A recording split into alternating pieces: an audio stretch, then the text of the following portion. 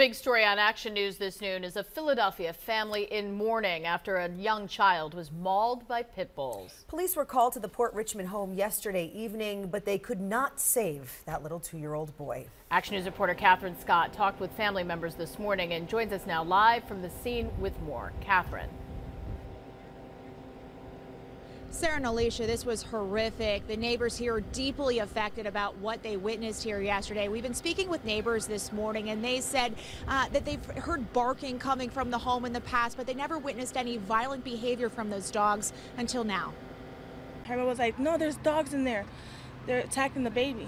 Neighbors described the panic and chaos in Port Richmond last evening. Dogs attacking a 2-year-old boy inside this row home on Agate Street around 5:15 p.m.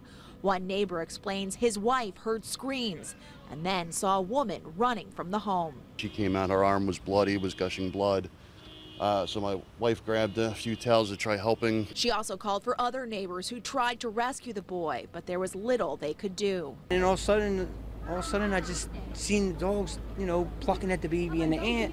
And then all of a sudden they kept telling me to go in and get the baby, but you can't because they're surrounded by all these dogs. Officers approached the home, guns drawn. When they looked inside, the boy was on the living room floor being attacked by 2 dogs. There were 3 more dogs in the home. Officers opened fire, killing 2 dogs and injuring another. They made a valiant attempt to get in and save the baby under some very difficult circumstances, with some very powerful animals charging you, and they did the best they could.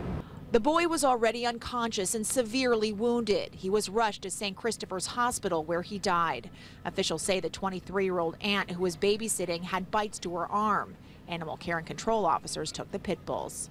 Breaks our heart to see the poor little baby was injured and ultimately killed in that fashion. It's heartbreaking. When I saw that baby come out lifeless, I broke down. I hugged my kids after I saw that. And police say at this stage there's no sign that these dogs were trained for dog fighting, and no charges at this point have been filed.